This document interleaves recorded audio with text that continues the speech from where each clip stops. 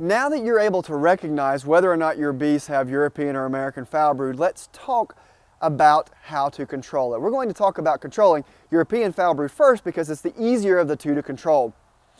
Now, European Foulbrood really can be controlled a couple of ways. First, because it is a bacterium, there are antibiotics that you can put into your colonies to rid the colony of European Foulbrood.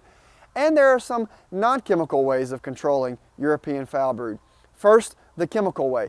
Let's say you find European Foulbrood in your colonies.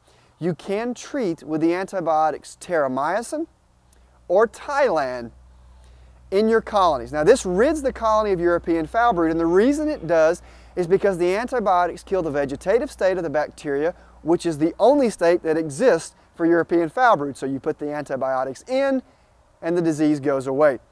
Now, I typically don't tell people to do this so much because European Foulbrood, being the type of disease it is, tends to clear up on its own. In fact, if a good honey flow is on the way, or if you feed your colony, or you add bees or brood, or you requeen your colony, colonies can push through the problem. I really want to stress that last point there, requeening your colony.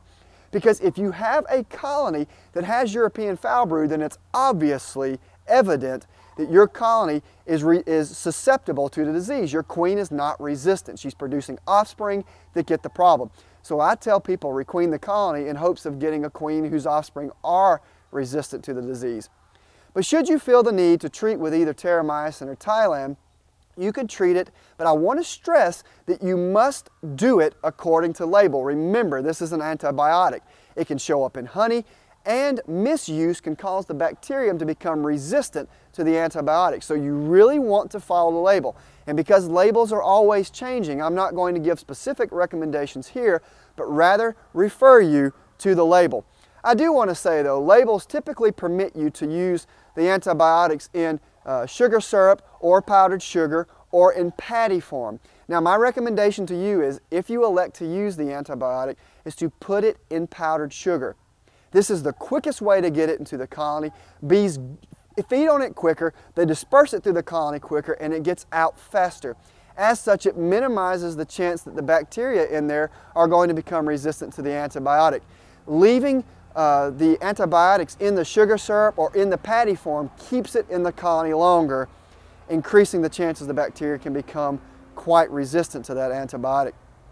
Now, moving on to American Foulbrood, you have the same modes of treatment available to you as you do for European Foulbrood. If you find the disease, you could use the antibiotics, but there is a clear problem with this. Why? The antibiotics kill simply the vegetative state of the bacteria. What's left behind? That's right, the spore. As such, you can have a sick colony, you can put in antibiotics, but the American Foulbrood vegetative state is going to die, but the spore is left behind. As such, you'll get rid of the symptoms, you think your colony's better, only 2 months later to find out that your colony has American Foulbrood again. The kicker is, it never left in the first place. It was always there, you just killed the vegetative state, but the spore was lurking behind, waiting for your colonies to be stressed. Because of that, the only true way to deal with American Foulbrood with antibiotics is to treat prophylactically. This is something you don't have to do with European Foulbrood. European Foulbrood, you see it, you can treat. With American Foulbrood, if you see it and treat, you're accomplishing nothing. So a lot of people take the prophylactic choice. In other words, you treat before you have the problem. If you're going to stay on top of American Foulbrood this way, though, you need to treat in spring and in fall. The clear problem with treating with the prophylactic route is the antibiotics in there, it's in there regularly, and that increases the chance that the bacteria are going to become resistant to American Foulbrood or to these antibiotics. And I want to stress this point significantly because they've already shown that there are some strains of American Foulbrood that are resistant to the antibiotics. So keep that in mind when you're using them. Really, management of either disease, but particularly American Foulbrood, boils down to resistant stock. I cannot stress enough, hygienic behavior, this behavior where bees can detect varroa mites and chalk brood, etc., in cells and remove the affected brood, really came as a result of scientists first discovering it with American Foulbrood. So you can purchase bees that are resistant to American Foulbrood. The queens will produce offspring, the offspring can detect the problems in the cells and remove it. And as such, you can keep the American Foulbrood repressed or suppressed altogether and you never see it. Only when you get a susceptible strain in there is when you notice the problem. Because American Foulbrood is such a significant issue, primarily because of the spore nature of the bacteria, the general recommendation is once you see it in your colonies, there's nothing you can do to rid your colony of American Foulbrood. As such, you have to burn your equipment.